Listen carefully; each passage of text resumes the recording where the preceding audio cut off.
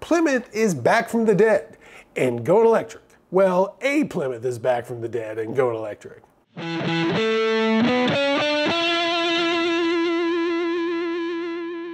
Hi, I'm Gary Gastileau, and this is A Car Report. Mopar has revealed the very cool build it's bringing to the SEMA show in Las Vegas this year. It's a 1967 Plymouth GTX that's been restored and modified with an all-electric drivetrain.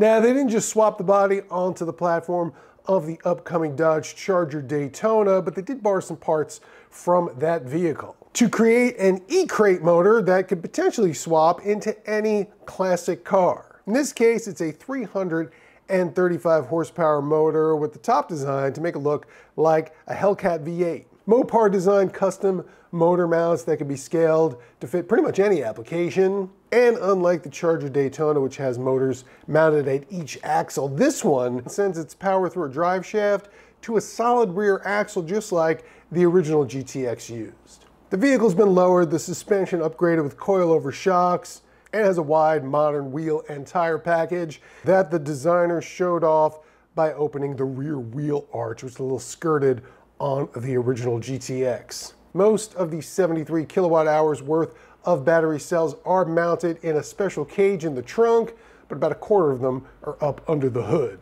Aside from an estimated driving range of about 250 miles per charge, Mopar hasn't yet released any performance specs, but expects it to be pretty quick. The interior has been updated with the seats from a Jeep Wrangler, all new upholstery, and a modern gauge cluster with retro styling.